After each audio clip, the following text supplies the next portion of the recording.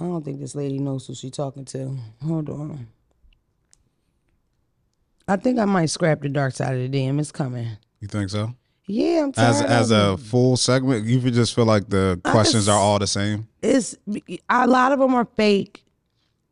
And I just feel like people press to like get their little time. You know, like we lost the cool part of like it being real. This ain't real no more. Hey Mona, I've been fucking with you and everyone on your podcast for a minute now because the shit blah blah blah blah. I got a rotation of 3 niggas, my baby daddy when he act right, my man who's a chef, and my nigga, he's a rapper. what they do is important as far as stepdaddy wise. Oh, she got 2 stepdads, 3 stepdads.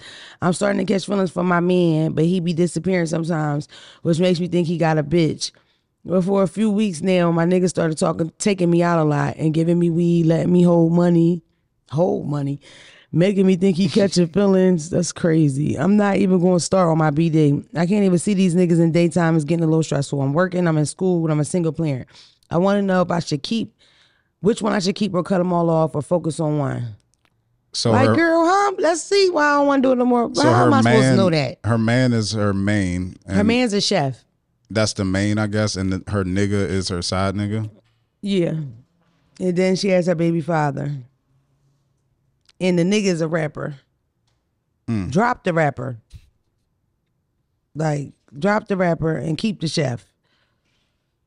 And get rid of the baby. Oh. Daddy?